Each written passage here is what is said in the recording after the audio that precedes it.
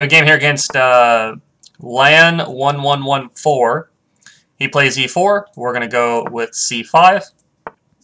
Bishop c4. Let's just play e6. Cut off the bishop's diagonal a little bit. d4. Okay, we'll take.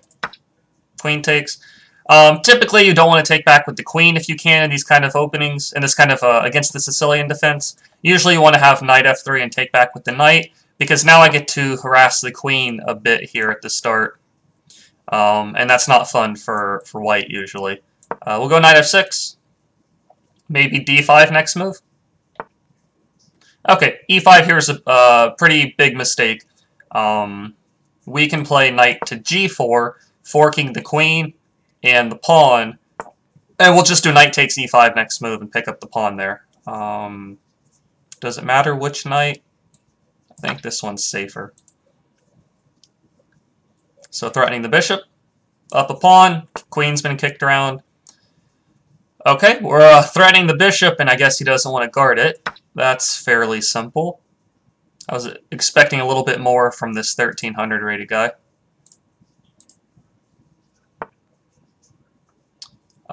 We have another pawn on b2 we're hitting now. Don't see why not. He can't castle queenside anymore.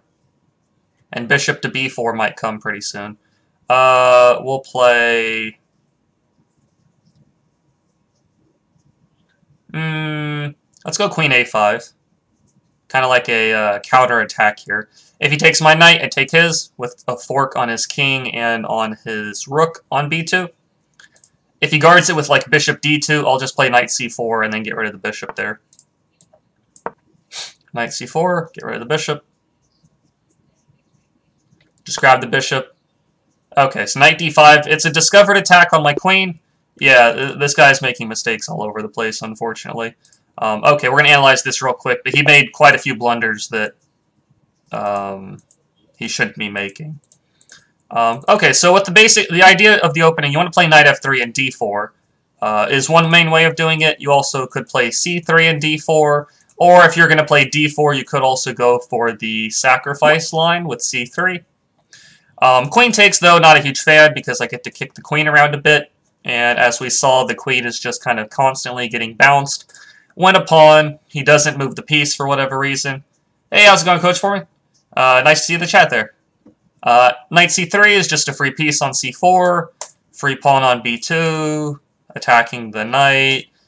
He gives us another free piece on d5. I was just going to go check. And then just pick up both the pieces. Just a nice little triangle maneuver. And yeah, really not a whole lot to say about this game. He just kind of gave me a bunch of free pawns and pieces. So that pushes us up to 1364 though. Let's see if we can look for another one.